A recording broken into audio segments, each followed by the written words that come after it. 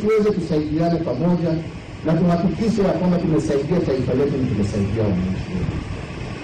Sisi tutaendelea, and I cannot but once again we emphasize that despite the fact that the vaccine has arrived and will continue, because we will get more and more doses until we meet our requirement, that does not remove from every single citizen the obligation and the duty to continue to maintain the health protocols that we have been given by our doctors, by our experts. We must continue with face mask wearing, we must continue with hand washing and sanitizing, we must continue with social distancing, because ultimately these are the factors that shall ensure that we are able to combat and defeat this deadly virus that has infected the globe and that has resulted in a huge social as well as economic crisis that is global.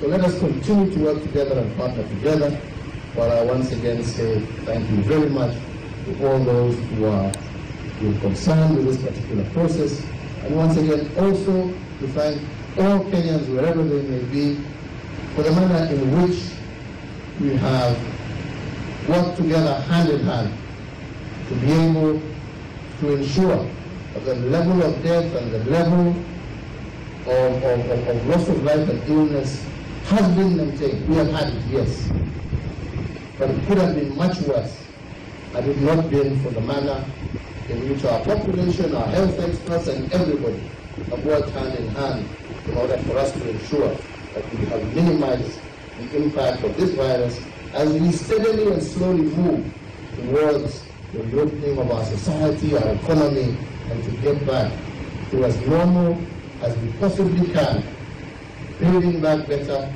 for a better, brighter future for all of us. I will answer 3 questions and only 3. Right, you're there? From the South African Broadcasting Corporation. Yes. Now, if it was not for COVID, we are the 4th African country to receive these vaccines. If it was not for COVID, we probably would have had to wait a little longer. What is your message to the international community in regards to vaccine nationalism and in regards to how other countries are prioritized in terms of getting these vaccines? I have 3 points to say on that. The first is that vaccine nationalism is something that we should all hope. We are very clear, and I think, if you ask any expert, there is no single country that will be able to be safe unless all of us are safe. So we all have an obligation to ensure that this vaccine is made available as widely, as cheaply, and as quickly as possible to all citizens of the globe. Secondly, I also want to take this opportunity because last year, as the process of vaccine development was going on, we ourselves as an African Union, and in particular the Bureau of the African Union, of which I was a member, chaired by the South African President, Cyril Ramaphosa, we took a decision that we are also not going to sit back and wait until such time that a vaccine has been discovered. We will also begin a proactive process of ensuring that this vaccine is also going to be able to be available to people across the continent. And in fact, I am happy to say as a result of that initiative, we are standing here today barely a few weeks after the most developed countries and beginning our own process of vaccination, whereas previously we would probably have had to wait for years and years while the rest of the world was moving ahead. But this time round, because of the proactive nature that we adopted, because of working together as an African continent, we are barely weeks behind the rest of the world. And I think this is the spirit that we in Africa must continue to adopt until we overcome this disease, but even as we face other challenges as we move forward. And I also once again would like to say I'm thanking all those partners who have supported not only Kenya, but the African continent in this particular process. All right, one on this side, and then I finish the last one on that side. Mchana, jina langu ni Kazi Uhuru kutoka runinga ya Citizen. Pengine tu kuuliza, taifa letu ndio tumeanza kupeana chanjo, lakini ukiangalia taifa la Tanzania ambayo ni jirani yetu, hawajatilia mkazo sana masuala ya corona. Je, ni vipi ambavyo tutahakikishia Wakenya kwamba watakuwa wamekingwa na chanjo hii licha ya kwamba mataifa mengine jirani hayajatilia mkazo swala la corona, na pengine kama kuna maongezi ya kuona kwamba taifa la Tanzania linatilia mkazo ili kulinda Wakenya kwa ujumla? Mimi singependa kuongea juu ya vile nchi zingine zinajiandaa ama vile wamejipanga kupambana na huu ugonjwa.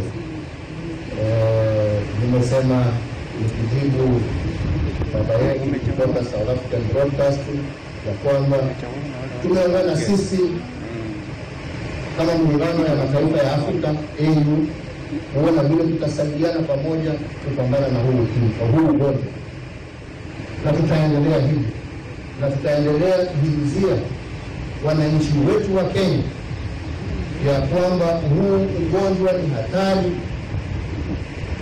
na ni ugonjwa ambao unachukua maisha, na ombi letu ni ya kwamba wenzetu wote watafuata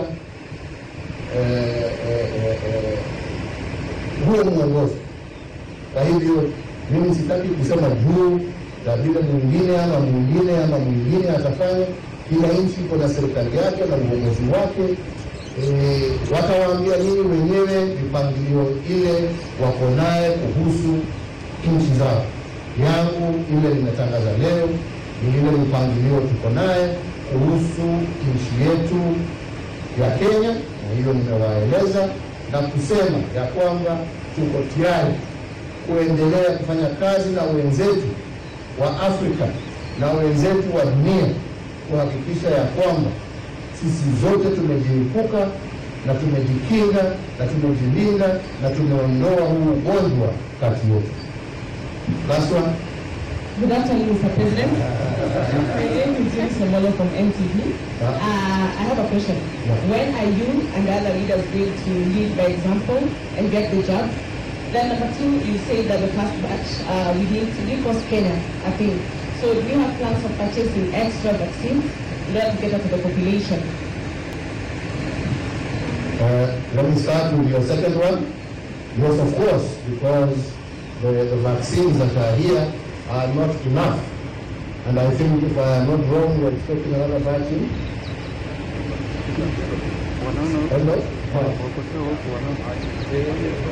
End of March, April, we're expecting another batch. So we will continue to receive the vaccine until all our people are effectively covered across the country.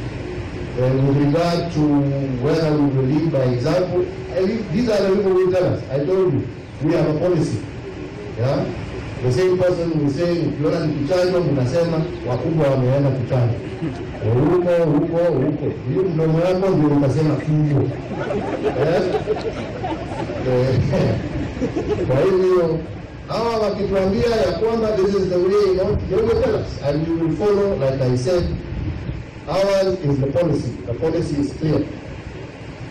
If the professionals tell us this is the way and this is what we need to do in order for ABCD to lead by example, and they will tell us. And we will abide by the directions that we are given by our health experts. They are the ones who tell us. But as of now, mine is to give you the policy, the details of how it shall be implemented. The professionals will be the ones to respond to that question. Last one. Thank you, sir. My name is Chris from Kitengela Corporation.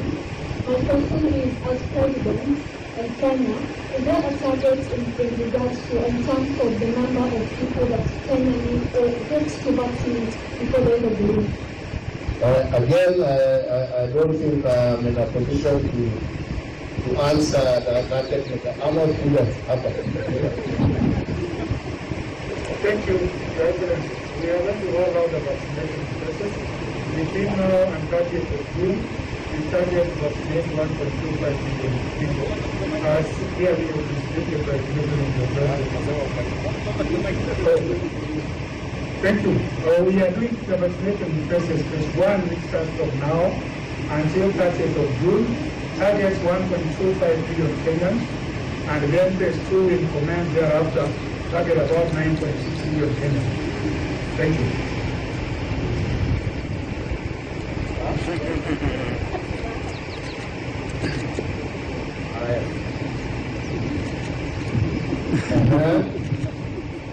Si tumemaliza? Okay, two more. Ndio msiseme nilitoroka.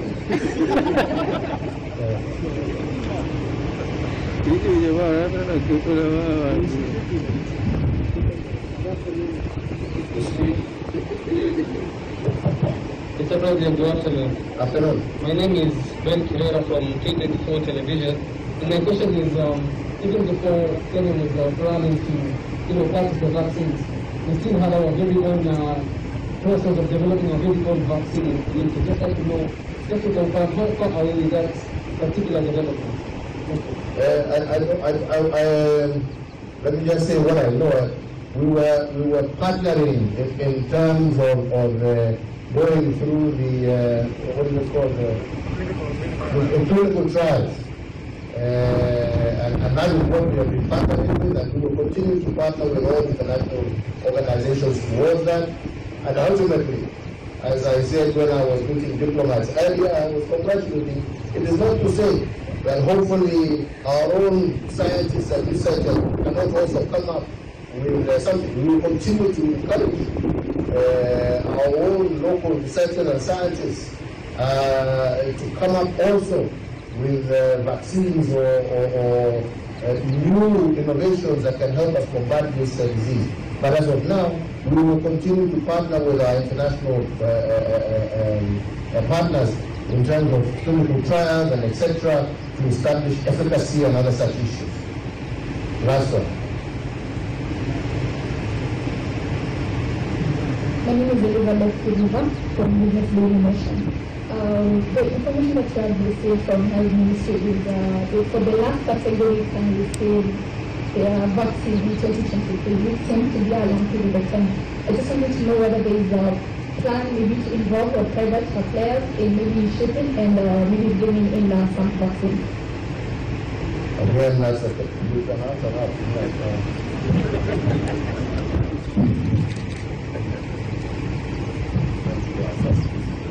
Thank you, sir.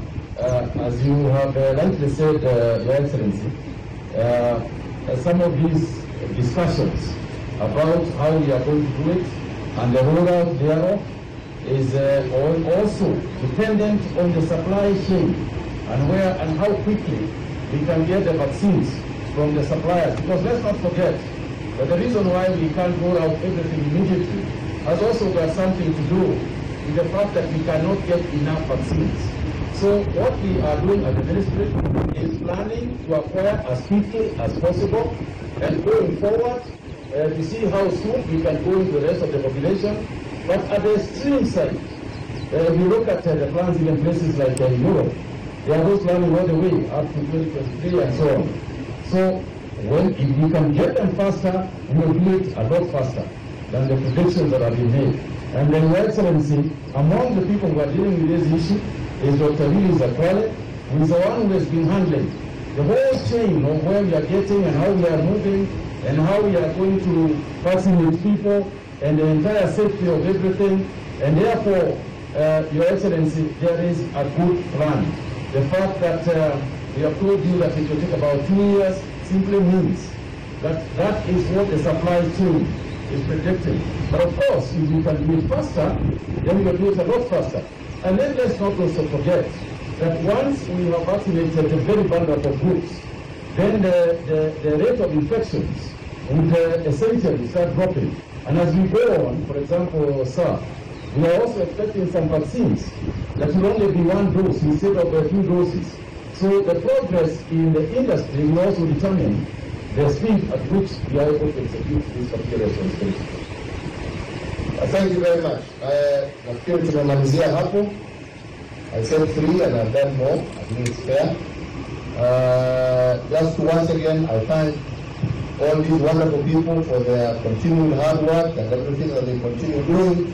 I want to, again, through our partners, UNICEF, WHO, but particularly UNICEF, to reiterate that despite the fact that we are also, we are going to continue with this battle against COVID, it will also not interrupt the great work that we are doing together in terms of our children vaccination of various other diseases. That program will also continue side by this, and we continue to thank UNICEF, WHO, and all our other partners who continue to support us in this process of vaccination, not just for COVID, but also for other areas. Kwa haya machache na mengi, nasema Mungu awabariki na Mungu awalinde.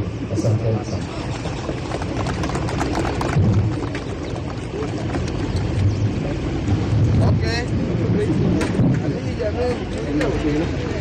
Unaenda kuandika hapo alafu unakuja kuuliza swali hapa. Wakubwa ndio wanajadiliana.